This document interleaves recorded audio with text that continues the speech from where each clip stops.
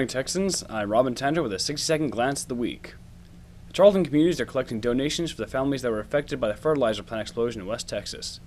If you have any clothing, personal items, blankets, pillows, or borrowed water to donate, please drop them off at the Thompson Studio Center today from 9 to 10 and Friday 8 a.m. to 12.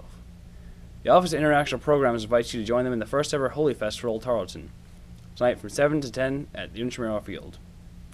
The Charlton Texan baseball team takes on Abilene Christian Friday at 3 o'clock and a doubleheader Saturday at 3. The Charlton Texan football team is having a cookout Friday at 4:30 p.m., then following the cookout is the spring game. It starts at 7:30. Tickets for the cookout are $5 and can be purchased from any of the Texan football players. The Texans against Cancer 2013 Texan Rally host an all-night party starting at 7 p.m. at the Charlton Admin Hall. Admission is $20. And that's today's 60-second glance of the week. Tune in Tuesday for more news and information.